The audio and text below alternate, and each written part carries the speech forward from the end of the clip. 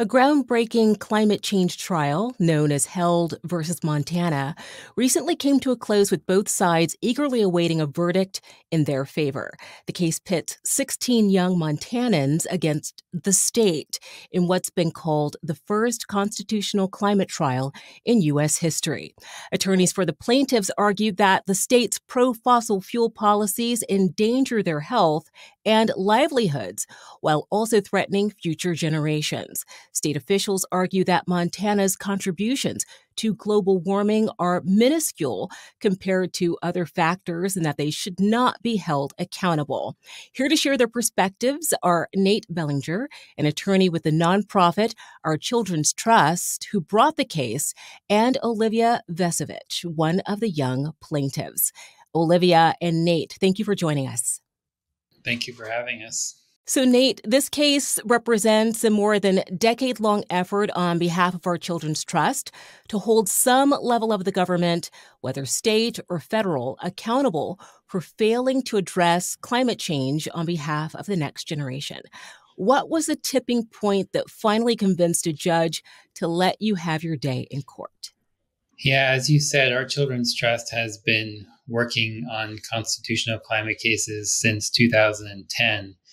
And I think what we see in Montana is a real confluence of strong legal precedent.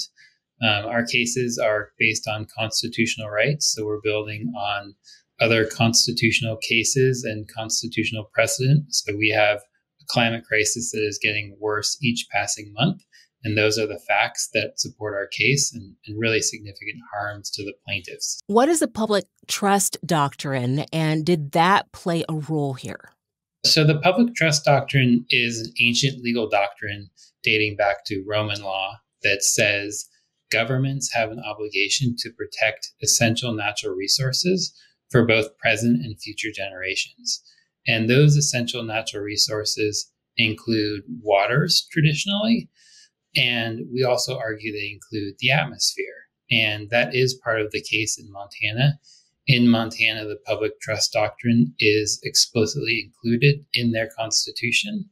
And that is one of the claims that the state of Montana's actions to promote fossil fuels are degrading Montana's public trust resources, including its rivers and lakes, atmosphere, and fish and wildlife resources, for example. In fact, the Montana Constitution has very specific language guaranteeing its citizens a, quote, clean and healthful environment. How did that clause make it into Montana's Constitution in the first place? And did that play into your case? Yeah, there's a really interesting history to that. It was added in 1972 and when Montana held a constitutional convention to rewrite their large parts of their entire constitution. And what the delegates saw back in 1972 was that Montana's environment was already experienced significant degradation, in large part from mining. And they thought that was a problem, and they wanted to protect Montana's environment for both present and future generations. And so there was lengthy debate about including the right to a clean and healthful environment in the Constitution. And what that debate shows is that the delegates in 1972 wanted to protect Montana's environment, and they saw the environment in 1972 as already too degraded, and they thought it should only get cleaner from 1972 on. And that's not the case with climate change, unfortunately. And one important note is that we had one of the delegates from 1972 as our first witness at trial, and she testified in part about the history of the Montana Constitution and the meaning of the clean and healthful environment. Olivia, first, what made you decide to become a plaintiff in this case? I decided to become a plaintiff in this case because climate change is the fight of our lives. It's the fight of my generation's life, and it's something that I care so deeply about. And I was involved in a lot of youth activism in my local town of Missoula, Montana, which is where I'm from. And I wanted to be heard. So, Olivia, when did you first join the case, and how has the case evolved since then? I joined the case when I was 16 years old. I'm now 20. I was a junior in high school, and I'm going to be a junior in college now. And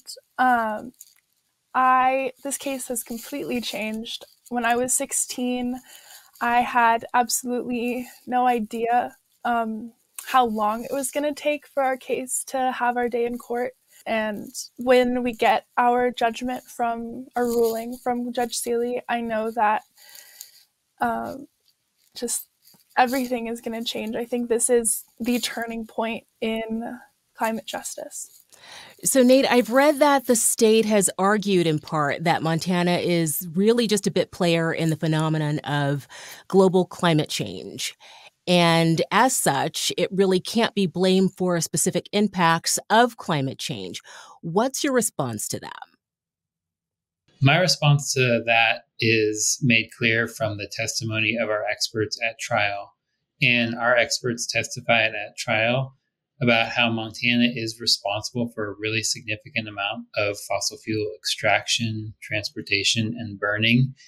And the greenhouse gas emissions that Montana is responsible for are nationally and globally significant. And that's especially true when you have a situation where there's already dangerous concentrations of carbon dioxide in the atmosphere. So, on the other hand, the fossil fuel industry supports a lot of economic activity in the state. What do you say to folks who say, listen, this isn't Montana's fight? The fossil fuel industry keeps food on our table and money in our pockets. Yeah, I think that's a talking point that we hear a lot from the fossil fuel industry and sometimes from people in government. But it's just not true based on the facts presented at trial. And, the fossil fuel in Montana does not play a significant role in the state's economy compared to some other industries, for example. And even when you look at jobs, it's not a huge player. But what we do know is that transitioning Montana off of fossil fuels to renewable energy will create more jobs. It'll save Montanans taxpayers. It'll clean up the air. It'll save money on healthcare costs and save lives. So transitioning off of fossil fuels in Montana will be hugely beneficial for the state's economy as a whole and for the economic well-being of individual Montanans. So if you were to emerge victorious in this fight, what are your best hopes for impacts, Nate? Sure. So what we want the court to do is to declare, first of all, that the plaintiffs have a fundamental right to a stable climate system, and that stable climate system is being violated by the state of Montana's actions to promote and perpetuate fossil fuels. And once we get that declaration of constitutional law, the state would then be required to change its conduct accordingly.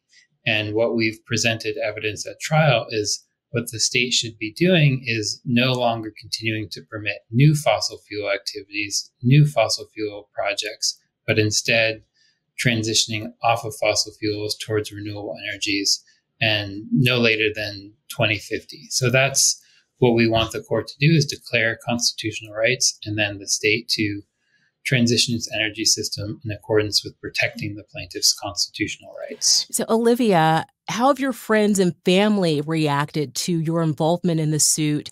And what's it been like for them as the publicity around it has ramped up? It has been surreal. I think my whole family, my entire friend group, everybody's just been so excited and so proud of me. And it's been really heartwarming. I do want to ask if you've heard from other young people outside of the state or even the country who agree with your involvement with this case and some who don't agree with your involvement in this case. I spoke to my environmental science class about this last year in school, and one of my classmates was telling me that it was irresponsible of me to be a part of this case because I'm wasting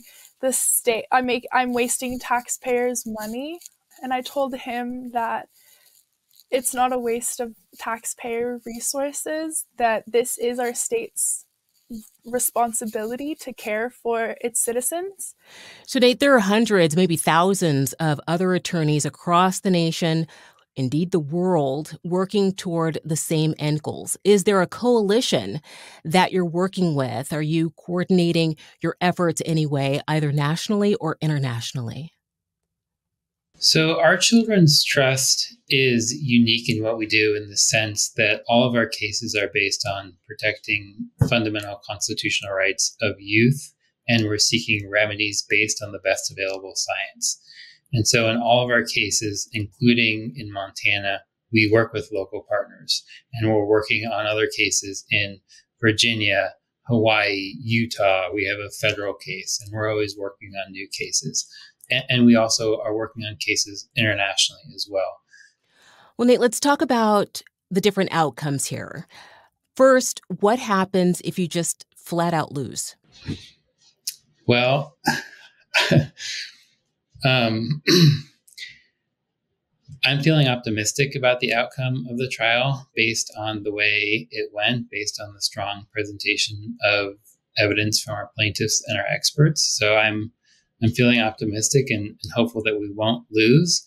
And I think if we did lose, it would be really devastating. It would send a signal to the plaintiffs, first and foremost, that the courts are not there to protect them, to have their back, even when government is knowingly taking actions to harm them.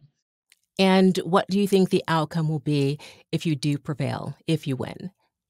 If we do win, I think the outcome will be really significant. This is the first U.S. constitutional climate case of its kind. And as the first, this will be important precedent that will be looked to in other states and I believe other countries around the world as well. And I think it will hopefully also set a scientific standard in order to protect the plaintiffs' constitutional rights from dangers of climate change. So, Olivia, tell us what you're going to work on next. If you lose, is fighting climate change an area that you see yourself focusing your career on or something else? Climate change is going to be a lifelong fight for me. I will do whatever I can do. I'm actually going to school to be a teacher. So my goal is to have the future generations have the same opportunities that the generations before us did, and that I do right now. What do you say to other young people who feel helpless in this fight against climate change? We're in this together. We are not alone. Nobody is alone. We are all fighting together, and that's the beauty of it. There is a giant web across the world of people that are working on this together. Okay, so Nate, what surprised you the most about this trial? What do you think people don't understand about your story? I think what surprised me was how short the state's defense was. They were given a week to present their case, and they took about 3 hours. And they had no climate scientists to defend them. They had one expert who was on the stand for about 10 minutes and 2 state employees. So they really didn't have a defense. And I think that's a testament in part to the importance of having these cases get to trial, because when you're in trial, there are rules of ethics and testimony is under oath, and it's really hard to dispute climate science in a courtroom. Okay, and finally, Nate, when do you expect a ruling? What's the timeline here? It's hard to say with certainty, but we're hopeful that we'll get a ruling within the coming weeks.